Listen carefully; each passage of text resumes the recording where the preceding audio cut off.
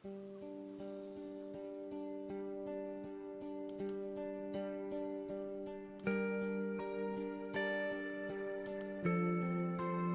video was recorded August 1st showing the dumping operation of over 60,000 tons of lime sludge being removed from the Mount Vernon City, West Storage Lagoon at the intersection of Route 229, also known as Old Delaware Road, and Harcourt Road, just west of the West High Street Bridge, over the Kokosing River, and moving it to this dump site, on 13 acres of city-owned land, off of Route 229.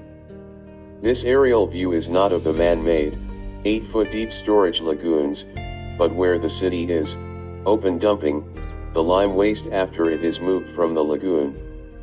This operation has been ongoing continuously for over 60 days with an uncovered dump truck entering the dump site just west of the city's water treatment plant every 4 minutes. In April, the Mount Vernon City Council authorized spending $750,000 to be used to empty the solid waste from the one of two maxed-out storage lagoons, and then offered the lime sludge free to farmers starting on June 1st, who would then spread it on their farmland. This was poor timing, since many farmers already had their crops planted. Furthermore, farmers stated that they can only use this byproduct when it has a water content lower than 15%. Standard practice would suggest that the accumulated dewatered lime should be removed periodically from the lagoons, and applied to agricultural land owned and farmed by local farmers, but the city has no contractual agreement in place. It was stated that after the offer was made June 1st to local farmers for the free lime, that only one farmer was interested. Many indicated that the lime sludge has too high of a water content for them to be able to spread the lime onto their fields. The water treatment plant provides drinking water to the residents of Mount Vernon and nearby villages and townships. As part of the water treatment process, lime is used to reduce the hardness of the water. The water treatment plant produces a calcium and magnesium-based solid byproduct commonly referred to as lime sludge, which is moved to the storage lagoons.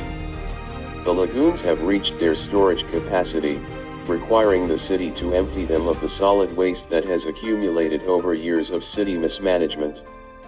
It appears that the city does not have a yearly sludge management plan for agricultural land application for the sludge generated at the water treatment plant. This is another example of the city's lack of planning, and again, creating another emergency cost to the city residents. The EPA requires that waste material of this kind that is placed anywhere on the ground surface cannot be located any closer than 300 feet from residential buildings. You can see at the 3-minute and 4-second mark on the video, that one of the 8 adjacent property owners is approximately 190 feet from the lime waste. The Ohio EPA is also concerned about runoff issues. Due to the high alkalinity of the waste material, when exposed to aquatic organisms and rivers and streams, the lime waste in high concentrations may produce significant harm to the ecosystem. The Ohio EPA toxicological reports indicate that this lime waste may contain crystalline silica, which has been classified as a cancer-causing carcinogenic to humans when inhaled in the form of quartz, cristobalite, and/or tridamite. Long-term exposure to crystalline silica may result in silicosis, lung cancer, or other respiratory diseases.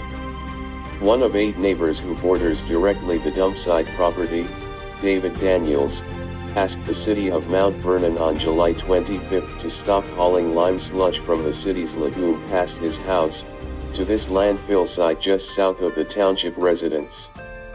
As can be seen from the air, Daniels said that the sludge has turned into slurry and spilled into his property, and his neighbor's property.